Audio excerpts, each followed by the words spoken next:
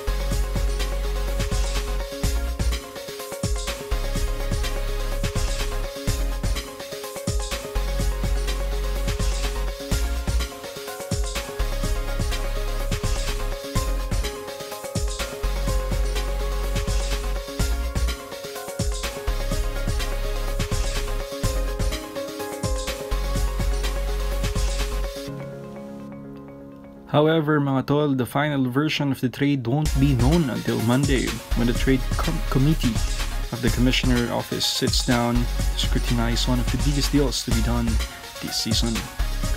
The league office will be on holiday on Thursday, meaning earliest the trade proposal can be received and check ni commissioner sa Monday pa nga po. Nothing was heard of a deal again until last week when sources said top officials Blackwater and TNT started talking on a trade that would see Parks boost a rigid